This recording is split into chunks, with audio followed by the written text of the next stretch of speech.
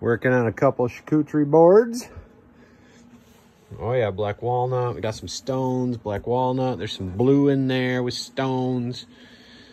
These are gonna look awesome, awesome, awesome. Don't go anywhere. We're gonna do a quick finger snap and I'll show you guys what they look like all done. These are actually a couple of my firsts, really putting some time into them. So comment and let me know what you guys think of the final piece at the end of the video, all right? Let me know what you guys think.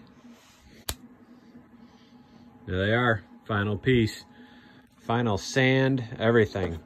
Sanded all the way to 2000 grit on the epoxy, so you can see right into the stones there.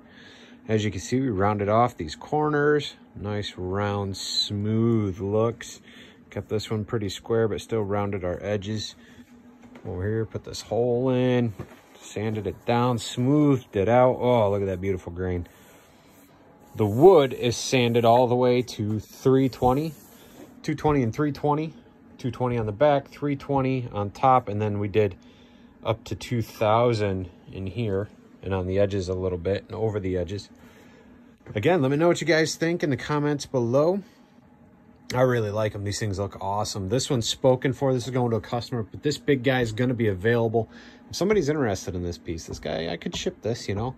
It's, you know, that long by this wide and by, you know, about 2 inches thick. And it's a good size piece. All right. I got to go get some sleep. I'm out here in the shop way too late tonight. I hope you guys have an awesome day tomorrow. Hope your day was great today. I'll see you guys later. Bye.